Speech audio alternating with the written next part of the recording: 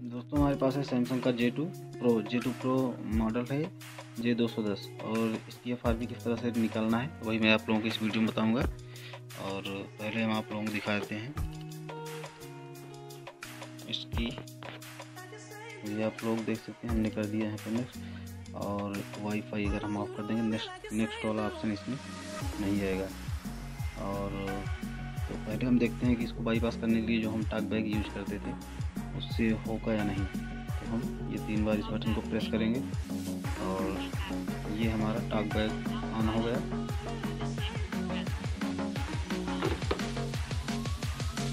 उसके बाद हमने ये टाइप किया, टॉक बैक सेटिंग पे चले गए। ये बटन 3 बार फिर से होम की दबाएंगे और ये टॉक बैक ऑफ कर लेंगे। टॉक बैक ऑफ हो गया। इसके बाद हम हेल्प एंड फीडबैक पे जाते थे। यहाँ से हम यूज मार्क्स कोड या देख सकते हैं आप लोग, ये यहाँ से खुलेगा नहीं। हम लोग कुछ भी कर लीजिए, ये यहाँ से ओपन नहीं होगा। नेट कनेक्ट करके आपको दिखाते हैं। वाईफाई हमने ऑन कर दिया है, इसको हम कर लेते हैं कनेक्ट।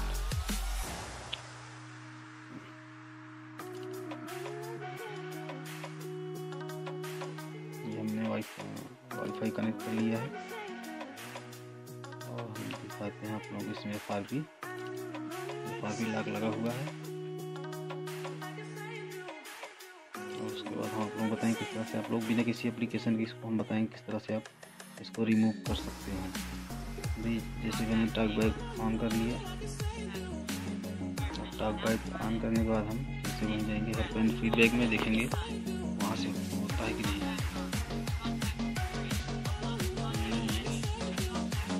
इससे चले गए और हम डायरेक्टली चेक कर लेते हैं। ऐसे ये आप हो गए। यूज मार्क्स कोड वाले पे हम क्लिक करेंगे।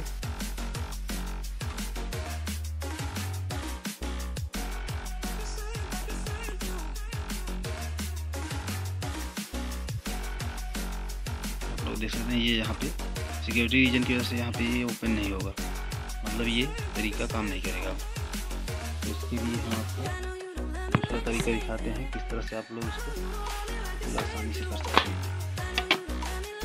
ये हमारा मॉडल है J210F। इसके लिए हम आपको फाइल डाउनलोड करनी पड़ेगी, फ्लैश फाइल और कॉम्बिनेशन दोनों डाउनलोड करना पड़ेगा। और इसमें डालेंगे डाउनलोड मोड पे डालने के बाद हम इसको कर लेंगे लैपटॉप से कनेक्ट। ये हमने कनेक्ट कर लिया। इसके बाद हम ओपन करेंगे ओडिन। तो इसमें आप देख सकते हैं ये हमारा पोर्ट बता रहा है। और इसके बाद हम सबसे पहले BL पे क्लिक करेंगे और हम अपना जहाँ पे रखे होंगे फाइल कॉम्बिनेशन की, तो वहाँ पे जाएंगे।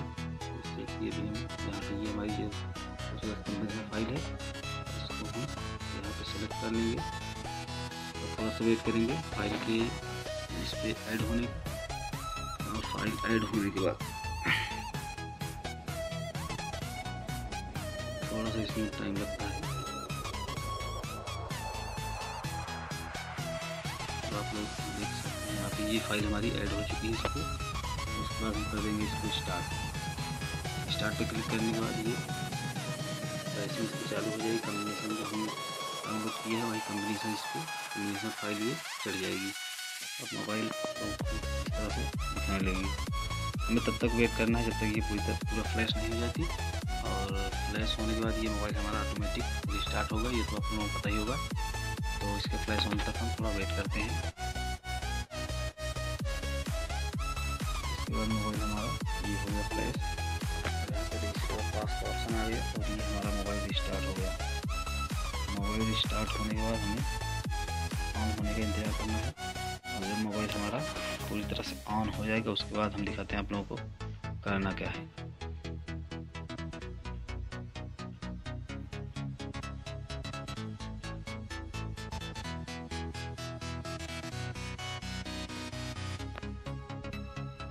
ये इस तरह से आप लोगों के सामने दिखाई देगा ये फैक्ट्री बाइनरी के नाम से। और इसमें आपको एक चीज़ का ध्यान रखना है, जो जिस बाइनरी की फाइल आपके मोबाइल में मतलब जिस बाइनरी की होगी वही आपको डाउनलोड करना है। अगर गलत आप डाउनलोड करेंगे तो आपको प्रॉब्लम आ सकती है, मोबाइल आपका डेड हो सकता है। तो आप लोग इसकी क्लियरली एकदम बाइनरी देख के डाउनलोड करें, और गूगल पे आपको आसानी से मिल जाएगी, इसमें कोई दिक्कत नहीं होगी।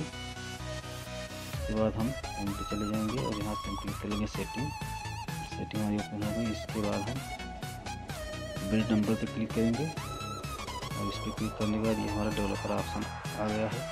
और आप लोग देख सकते हैं ये OEM अनलॉकिंग, इसको हम कर लेंगे इनेबल।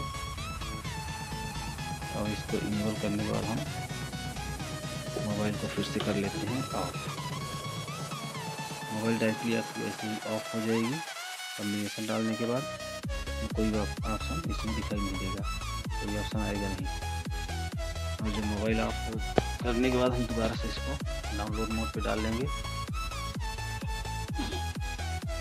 डाउनलोड मोड पे डालने के बाद हम फिर से इसको कर लेते हैं कनेक्ट होने के बाद हम फिर से इसमें हमारी फ्लैश फाइल हम डाल लेंगे। जहाँ पर हमने अपनी फ्लैश फाइल रखी होगी वहाँ से हम इसको सेलेक्ट कर लेंगे। ये हमने j210 की फाइल हमने सेलेक्ट कर ली और थोड़ा सा हमें करना है वेट। ये फाइल जब इसमें ऐड हो जाएगी, जो आपको सामने दिख रहा है ये गायब हो गया है, ये आपको सामने शो होने लगेगा जब ये फाइल इस पर ऐड हो जाएगी। और ऐड होने में थोड़ा सा टाइम लगता है, तब तक हम कर लेंगे वेट। ये फाइल हमारी इस पर ऐड हो गई और आप लोग देख सकते हैं यहाँ पे इसमें हम आप लोग दिखाते हैं FRP यहाँ पे हमारा ऑफ बताएगा। यहाँ पे जहाँ बताता है ये दिखाई नहीं दे रहा, लेकिन ये यहाँ से ऑफ हो गया है, ऑफ दिखाएगा। आप लोग चेक करेंगे तो इसके बाद हम इसको कर देंगे स्टार्ट। और जब हम स्टार्ट करेंगे तो इसकी फ्लैशिंग स्टार्ट हो जाएगी।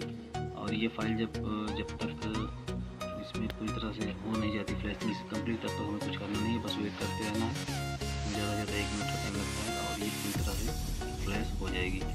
और थोड़ा सा वीडियो में यहाँ पे काटते हैं, और जब ये कंप्लीट फ्लैशिंग हो जाएगी उसके बाद आपको दिखाते हैं कि ये हमारे जो FRP थी वो हटी या नहीं।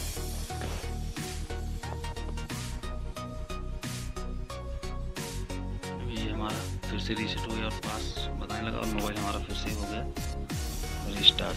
और रिस्टार्ट होने के बाद हमें वेट करना है थोड़ी देर इसके ऑन होने का। और यहाँ पे इसको थोड़ा सा वेट करते हैं, देखते हैं इसके ऑन होने के बाद और दिखाते हैं आप लोगों को ये FRP कर चुकी है। यहाँ से थोड़ा हम वीडियो को फास्ट फॉरवर्ड कर देते हैं ताकि आप लोगों को ज़्यादा टाइम ना लगे। और उसके बाद ये फटाफट हम इसका सेटअप कर लेते हैं।